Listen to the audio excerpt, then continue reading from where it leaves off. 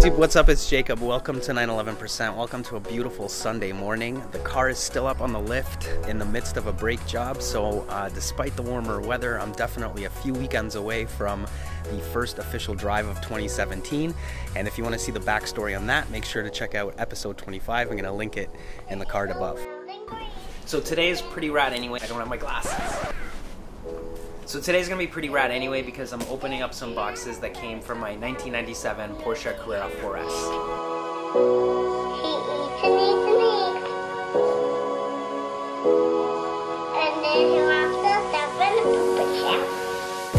First one's from Europe, which is super sweet. I'm really excited to open this up. And then the other just came the other week from, can you guys read this hashtag right here, Rudified, from Mr. 993 himself, Rudy from Texas, with arguably one of the coolest 993 collections in the world that I know of. So super stoked to open this up, and let's do it.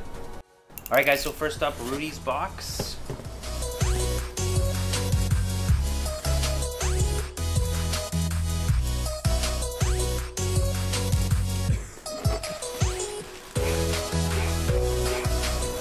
Guys, check this out. A Tech-Equipment carbon fiber gauge pod. Super stoked about this. Amazing. Thank you, Rudy. You're the man. This thing has been packed impeccably as usual. It's like it could have been gone to space, but I made it obviously safely to Canada. Thank you so much for doing such an amazing job wrapping this.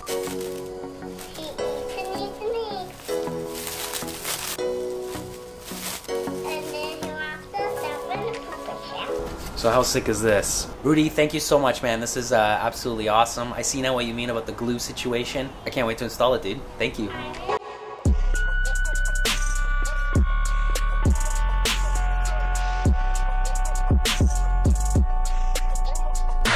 Guys, so let's move on to this box that came from a place called Carnival in Belgium. It's a cool little place that sells random Porsche parts. All the like cool parts you want for your Porsche. So pretty rad. Can't wait to check this out.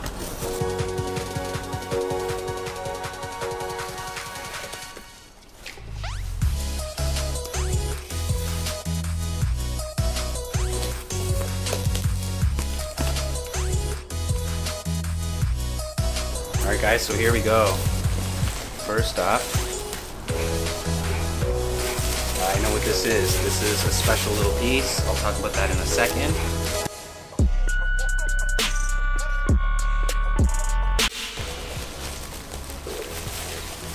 There's also my change pod that replaces the cassette holder on the center console. Super sick.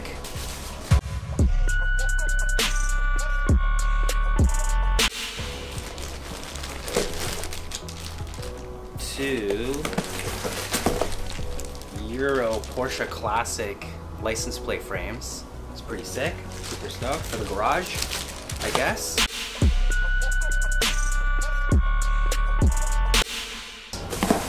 And then these two awesome things, which I'm super excited about. One, two.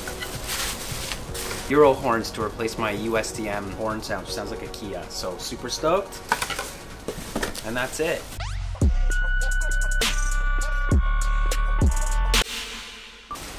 Do you guys want to go install these right now? Do you have time? So the car has its wheels off and everything pretty much exposed, so it shouldn't take too long. So I'm going to be removing this plastic shrouding here just so I can get to the horn components.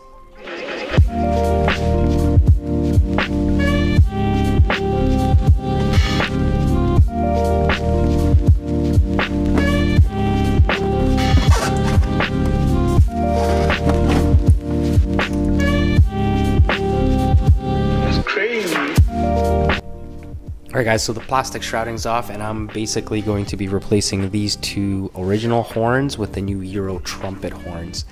And actually, oh man, it looks like I've already run into a problem. So basically, the way these are connected with these regular like Porsche clip-in connectors, I noticed that on the Euro horns it requires like a spade connection, which is kind of old school.